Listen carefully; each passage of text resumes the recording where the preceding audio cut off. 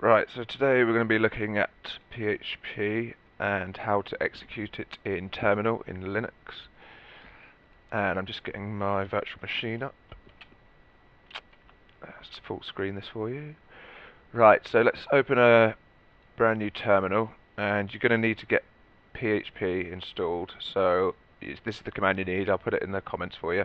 And you just enter that and enter your password, and it will run the script. I've already got it installed, so it's not doing anything. So you get that done. Now we're going to need to create a empty file, and we'll just call this test.php, and we'll create that.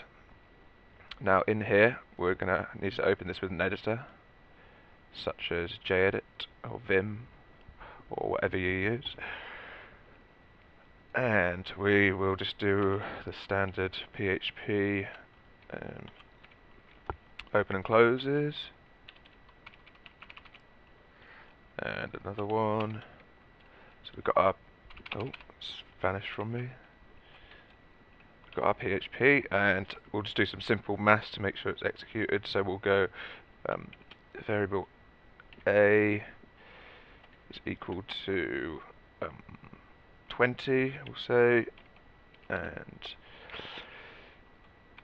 b is equal to 9, echo a plus b. Now in theory this should say 29, and we'll know that the file is run correctly. So let's save that, go back into the terminal, and we will go PHP test.php, which is the name of our file. And it cannot input test, so we might need to change that to executable file, which is done by going chmod, change mod equals x, and then the name of the file, which is one thing actually that I may not have, we're not in the actual correct directory. That's probably what it is. So we'll go to cd desktop. That's right. Now we should, if we list, yep, we can see it there, test. So let's try again, and that's worked. As you can see there, it says 29, so we know that the file is executed correctly.